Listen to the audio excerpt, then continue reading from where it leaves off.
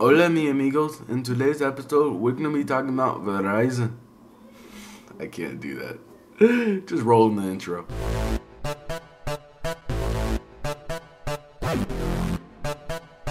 Hey guys, Afro Pink here. In today's episode, yes, we're going to be talking about Verizon because Verizon has announced that they are going to be making every single smartphone and future tablet 4G capable. So yes, no more 3G smartphones. They are making 4G the standard if you want to be on their network. So Motorola, Apple, Samsung all have to come out with 4G capable chips in their smartphones. So this is good because this is guaranteeing that the future iPhone 5 will have 4G, and it better have 4G because coming out in late 2012, come on guys, that is late in the game if you're still running on 3G, especially when you're talking about a high-spec smartphone. And this also means that we're not going to be getting no more high-spec smartphones that are running on 3G, like last year's Droid X2, Android 3, and tons of other phones on different carriers that had high specs but didn't have 4G, and that was just like, wow, really? This is also good for us consumers because that means that cheaper smartphones will also be 4G capable, so you guys don't always have to throw out like $300 just to buy a 4G smartphone. You guys can get something around $100 or $150 or maybe even cheaper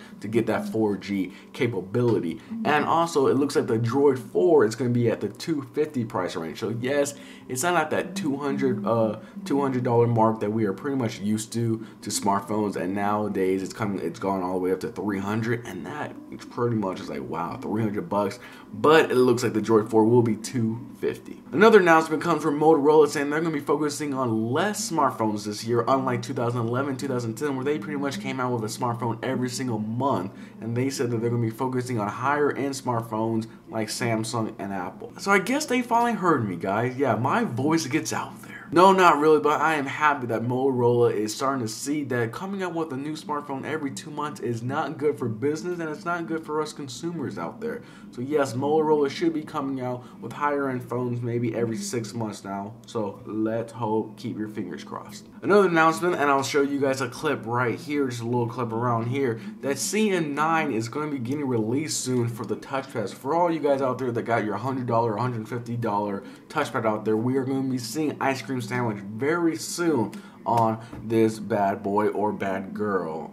I don't like saying bad girl, it just sounds wrong. But yes, you guys are going to be seeing Ice Cream Sandwich very soon, so I probably will make a video. I did put, if you guys saw the vlog that I did showing my iPhone come in, you guys saw that I showed a little bit of CM7 gingerbread on my touchpad, but it looks like Ice Cream Sandwich is going to be coming out very soon, and they said that pretty much all the bugs are worked out, so you get full acceleration with the CPU and GPU and all of that. Wi-Fi and Bluetooth all works. The only thing that they're working on is the camera and video camera. But overall, it looks like CM9 should be coming to the touchpad very, very soon. So guys, I hope you guys enjoyed today's episode, and please leave in the comments below what was your guys' favorite things that was announced at CES. For the most part, it was just the first couple of days that was exciting, and the past couple of days it's been kind of whatever. And guys, I will be doing 3 videos a week now, so every Monday, Wednesday, and Friday, because honestly, there's a little bit of new tech news every single day, and I want to get as much tech news out for you guys and entertain you guys as much as possible, especially when I'm trying to 2012 make YouTube on Afro Pink channel and on Phonage pretty much my full-time job. So I really need to get, all that news out there